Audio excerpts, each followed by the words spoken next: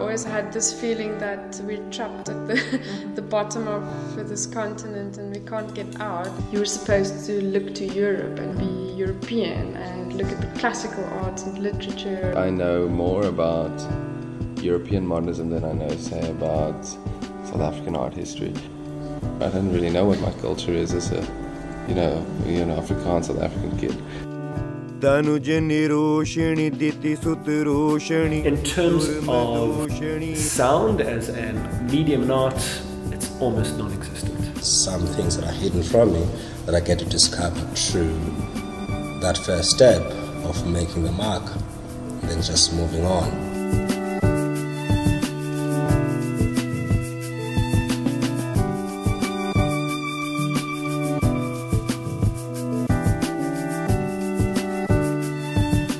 My two main kind of preoccupations in my work is issues of marginality and power relationships. It's always been easy for people to sort of separate black, white, European, African. And my fascination is, I guess, those spaces that are in between all of that. My family's been in South Africa for 11 generations. But the question remains, why am I here? And what is my place here? I was born at the height of apartheid in South Africa. I'm the product of that space. And most of the project that I do has a lot to do with questioning.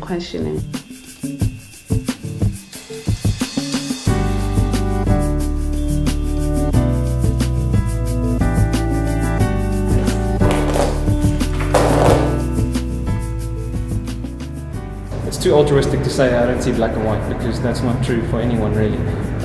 But people are people. It's kind of a moot point. Changing a country is there's so many levels. There's never a sort of nice, gentle move towards change.